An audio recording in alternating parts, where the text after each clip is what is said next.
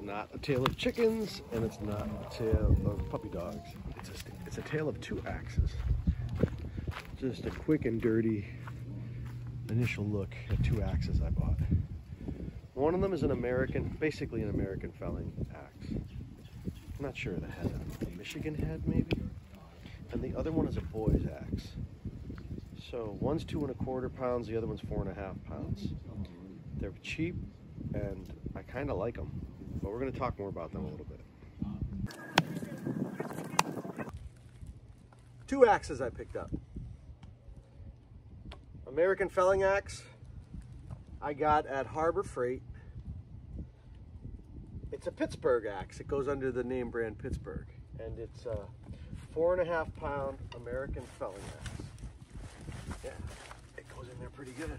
This is what it looks like.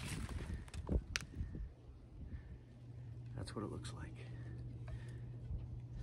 I'm working on the handle now. I'm using the draw knife. I'm gonna shave this down. It's a little bit fat. It's a little too fat right in there. But it's like a nice bit. And this is made in India. And the steel is nice. It comes with a pretty good edge already. But I'm gonna just touch it up. I don't know how much good I'm actually even gonna do with it, but I think it needs a touch up. The other one, I just love this. This is the boy's axe. So this other one here, the felling axe, I got at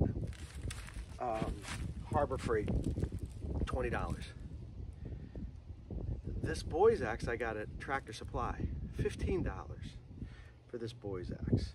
2 1/4 pound. I want to say 25 inches long. I measured it, but now I forget how long it is. But that's how long it is. Let's see how tall it is. It's like mid-thigh for me. So you compare this with the felling axe, which is much bigger.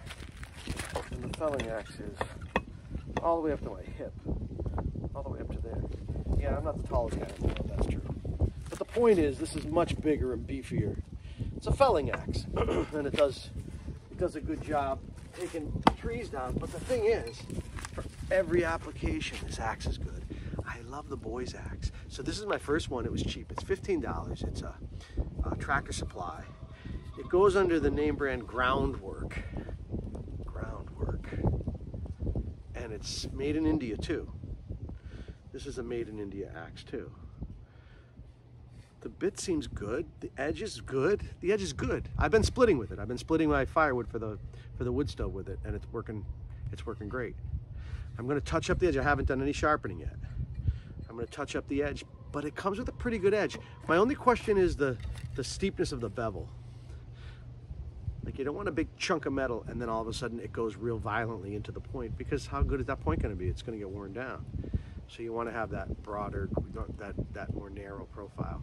Anyway, I'm going to mess with it. They're not great. I mean, it's like, that's pretty quality.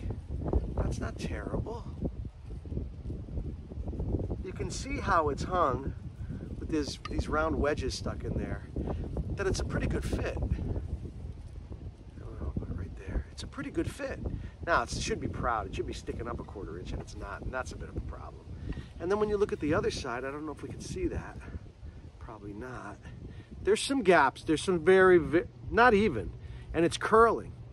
That curl there means that the head was placed down nice and firmly on the handle, and so it curls the wood. And when you see those curls, you're like, that's good. Like, that's steel on wood, and that's what you want, as much steel on wood as you can have. The thing is, if it starts to come loose, you have nothing to play with up here. Probably have to replace the whole handle. But for a weekend guy like me, so what? This is cool. I like it a lot. So I haven't worked on the handle yet. I'm gonna sand the handle down, and I'm gonna put a little bit more of an edge on the bit, but it's pretty good. 2 1/4 pound. It's a boy's axe.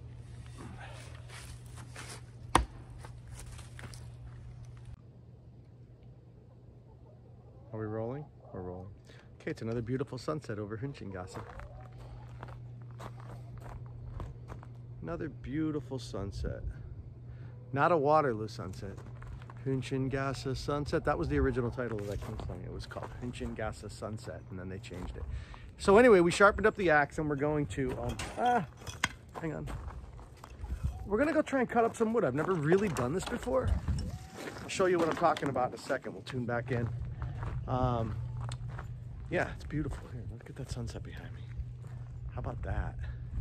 Since we're out here, let's take a look at the Lackawanna sauna in the sunset. There's this Lackawanna sauna in the sunset. How's that? Not bad. Let's go and take a look at that. It's really pretty when the sun's coming through the window. Let's see. Right? So here we are inside. Isn't that pretty? The sun coming through the window inside the sauna. You sit right up here in the corner, and that's your view out the windows. It's a nice one. Okay, we're gonna split some wood. We'll be back in a jiff. So this is what we got. I put an edge on this. I put an edge on this. I put an edge on you. It's good. I use the stones, and I used the sharpening system, although that had to be regritted. I did that tonight. And then I worked the handle a little bit too. I sanded it down a bit. It's a little lumpy in places, but I almost like it because it gives you like a better grip. So I worked the handle. I touched up the edge a little bit. It's like almost paper cutting sharp, just about. I figure it feels pretty good. And then the question is going to be, how long can it hold the edge? This is the Pittsburgh brand Harbour Freight American felling axe.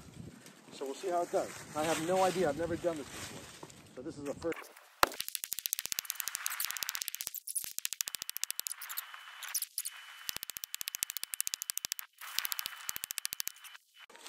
We moved down the log a little bit, making some good progress with this one. It's biting in pretty good. It feels like it's holding its edge. It's not.